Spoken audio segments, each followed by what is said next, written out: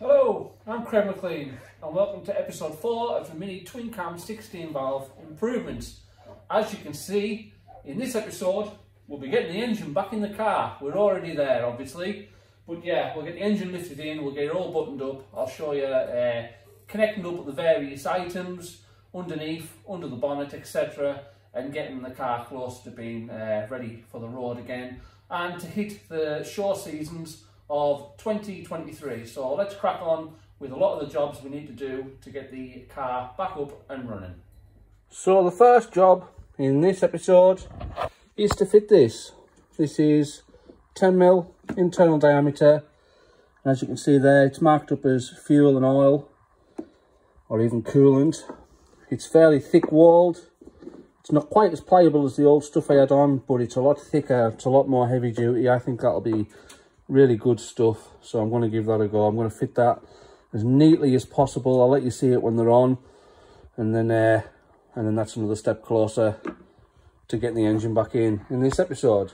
Right, just a little bit of a view with the air intake pipe off so I can show you better. The left hand side too, go up and round, and it returns from the head, and the one on the right hand side goes up the back onto this rail here, which is like a common rail for the breathers. One goes round to the side of the head, goes in behind the cam belt there. I designed it to go in behind. That one goes up to the collector tank. I've put a collector tank in just in case. There's never anything in it. And then the other one goes over to the breather on the other side, which is that down there with a bit of blue ragging. They're just all linked together and have one common breather point. Seems to work well. It's never been an issue, so I'll carry on with it, and it's a nice, neat way of doing it. So yeah, it is a bit cluttered. There's a lot going on in this area. There's a lot going on in all areas because it's a Mini. There's a lot being crammed under the bonnet to this very small Mini. Now, long-term viewers of the channel will often know I have Denzel, the little Blue Mile Shetland Sheepdog, in the garage with me. Well, we've got another one.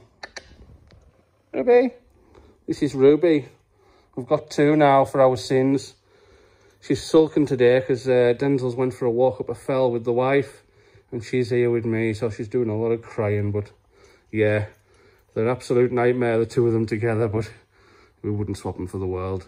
Anyways, that's another job out the way. Now I'm going to get on with doing a full nut and bolt check, and I've got that air intake breather to put back on, and a little bit to file off the bottom so it doesn't foul the pipes, but that should be straightforward. I'll get on with that now.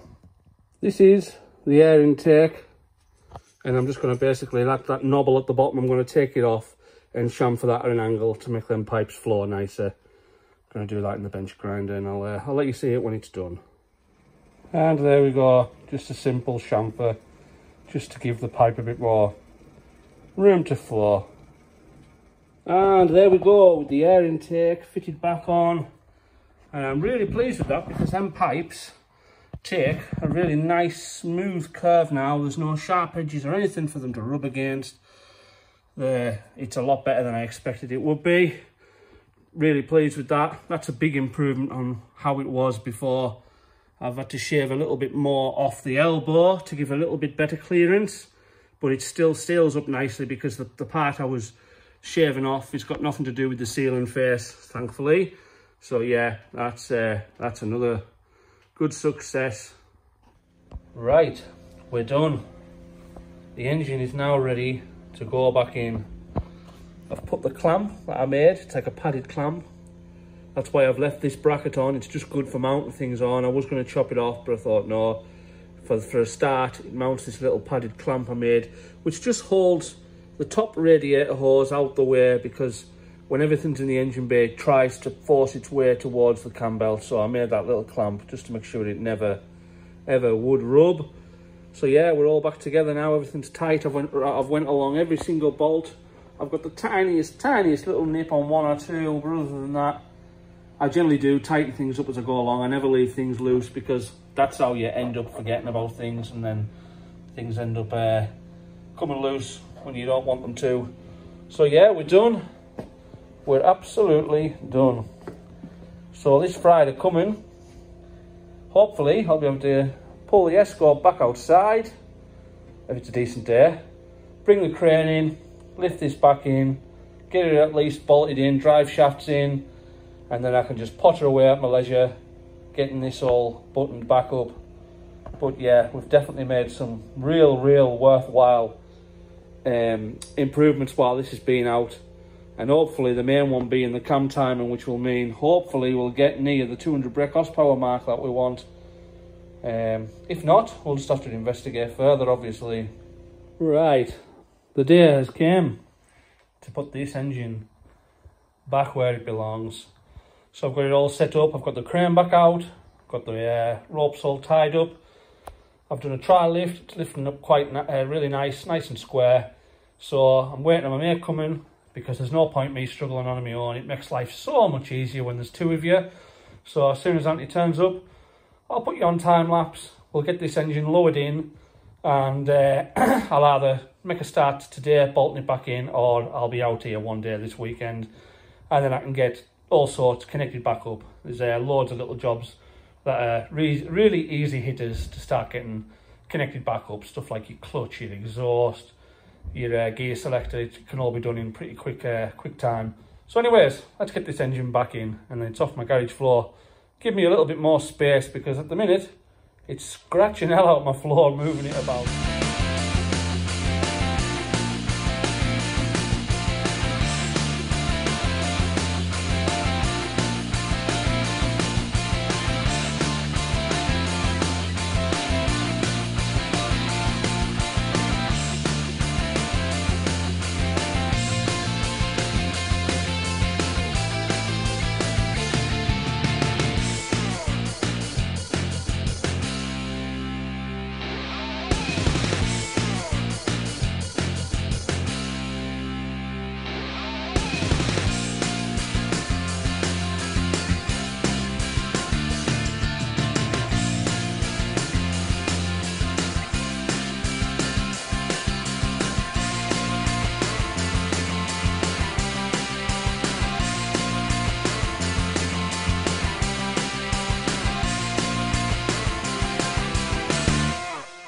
Well guys, that's the engine back in. Me and Anthony bolted it down yesterday onto the subframe, which is always a job. That's nice to get out the way, because getting at the nuts on the inside, certainly underneath this side, are a bit of a pain. Certainly a lot easier when there's two of you, one to hold the bolt in so it doesn't just drop out when you try and put the nut on. But yeah, we're back in, and I'm relieved to get it back in, because I hate lifting engines in and out. All it takes is something to go wrong, and you'll destroy either the engine or the car, or even both. So yeah, it's certainly nice to get that back in. I'm going to crack on today with getting the engine bolted back in, various components reconnected. I think I'm going to start underneath. So I'm going to jack the car up, put it on the ramps, and start with the likes of the exhaust, start with the likes of the gear selector. The bottom engine steadies I'll put on loose, because it's nice to be able to rock the engine backwards and forwards as you're fitting parts. Yeah, just get some of the awkward bits underneath done, I think, to start with, and then I'll maybe move on to the clutch and other little bits and bobs. But yeah, we're starting to look more like we were again, because when you're taking the engine out, you just feel like you're going backwards, and it's hard to get motivated when you're going backwards. But when you're putting it back in, you're going in the right direction, you're heading towards completion, so it's a lot more motivating. I feel so much more full of motivation today than when I was taking it out, because taking it out I just felt like I'm going backwards. This is, you know, but you've got to go backwards to go forwards, unfortunately. So yeah, let's crack on and get the engine back in the car properly.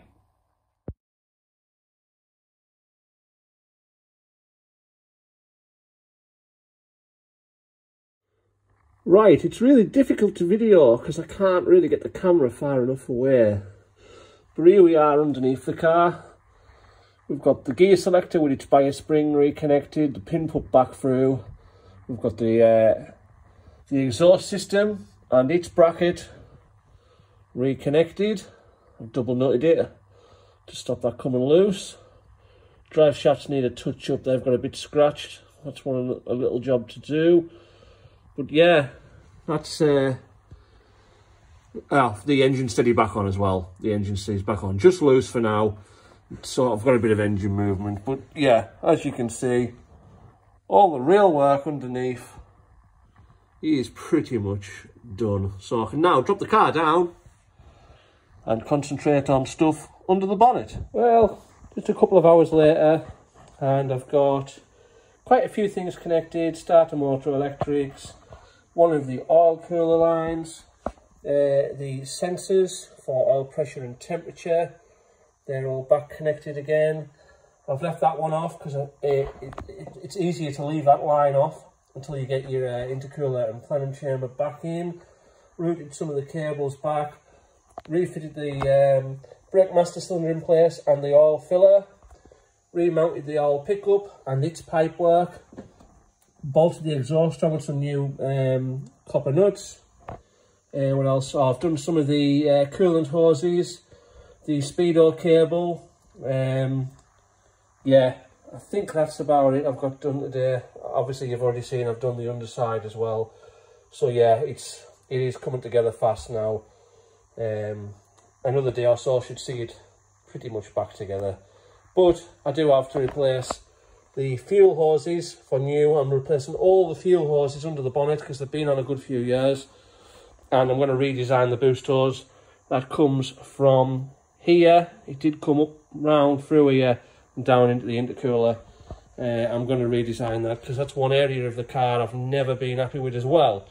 I also need to make a bracket to hold that pipe there away from the fan. It never did hit, but I was always concerned about it potentially coming into contact. So I'll make a bracket for that. Yeah, a couple more things still to fit, but it's a decent day. The dog's been great all day. She's been no bother. So I think I'll stop, take her for a walk and reconvene another day. Right guys, bit of a midway point in the day. I've been at it about 3 hours today so far. We've got the radiator in. That is a bit of a swine to drop down into that gap. It's all buttoned up, hose is on, all bolted down. There is the thermostat housing I talked about in an earlier video. That is a really beautiful bit of kit that. It looks absolutely amazing, all CNC machined. So we've got all that top hose connected, I've got the bottom hose connected, they've got the alternator back in place and the belt tensioned. We've got the intercooler fitted back in place. One of the second oil cooler hose is now attached. All the top wiring is clipped back in place, all the injectors connected back up, throttle position sensor connected back up. And now I'm going to look at dropping in the plenum chamber, buttoning all that up. I'll probably replace some of the fuel hoses because I've got a bit of an issue. This is one of the hoses here. Now it was designed to run underneath and through. You can just see a little tube down there underneath the orange one. And that's where that little tube welded in place on that bracket was designed to guide the pipe away from the fan blade.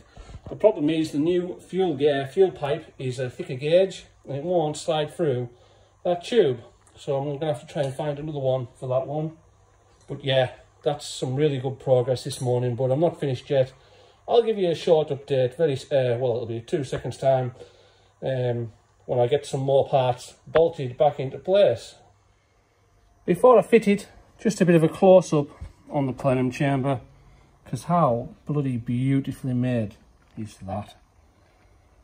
This is the level of quality of parts that you get from Specialist Components. I'll try and spin it over and show you the other side. Just absolutely phenomenal, really is. And the only alteration I've made to it is this was just a pipe outlet, because it's normally a natural aspirated setup, or they use them sometimes for the supercharged engines, but I've added on this elbow which comes round underneath and goes right onto the elbow on the intercooler. All that's hidden and it's nice and neat. So yeah, that was just something I did a couple of years ago now to make it work in this setup. But yeah, I just thought I'd show you that, because is it me or is that just absolutely outstanding engineering? Well, we're really getting there now. This is the end of the same day. We've now got the grill on, which obviously means everything at the front is done. So we've now got the plenum chamber on, bolted in, connected up. I've replaced all the fuel lines from the fuel rail up to the fuel filter, and from the pressure regulator to the return the other line, etc., all for brand new unleaded resistant hose, because them ones have been on a fair few years. I'm also going to do the same in the boot, because the ones in the boot have been on 15 years, and I bet they're in a right state. So that's one of my next jobs to do. So it's almost done. You'll notice this boost hose is still missing. That's because I'm redesigning that, as I've said in the past. And I've also got a couple of odds and sods here and there. The engine still needs to reconnect. I need a new pipe for the map sensor up to the vacuum. There's an earth there to put on. The vacuum pipe for the brake servo still to put on and route nicely. But other than that, it's pretty much done, to be fair. It's come a long way today. I'm really getting there now. So yeah, not a lot to do, but I'll crack on with some of these other little jobs. Get some fluids back in it, and then hopefully we can get it fired up and get a tune out of it. Right, other than the boost hose, obviously to route through here, much neater than it was from the turbo output there. Other than that, we're fully back together. Everything's now reconnected.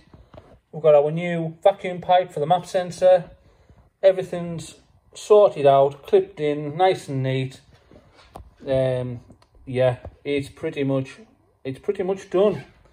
I'm really happy with pretty much everything now. There's nothing under there that I'm unhappy about anymore, which was the whole aim of this engine out.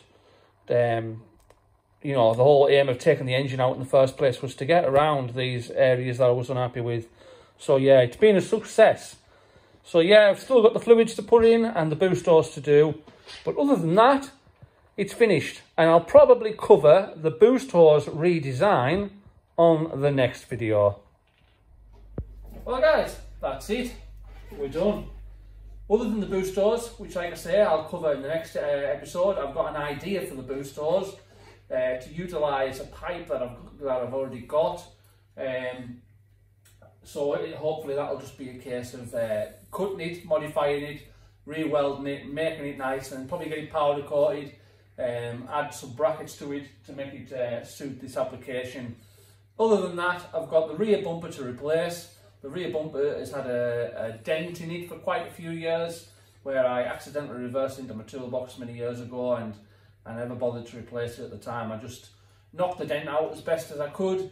It needs a new set of number plates because the front one has got badly damaged while I've been working on it, and to be fair, it already had chips in it and stuff, so that doesn't matter. So I've got a new set of plates to fit, and other than that, it's basically a good clean ready for the short season.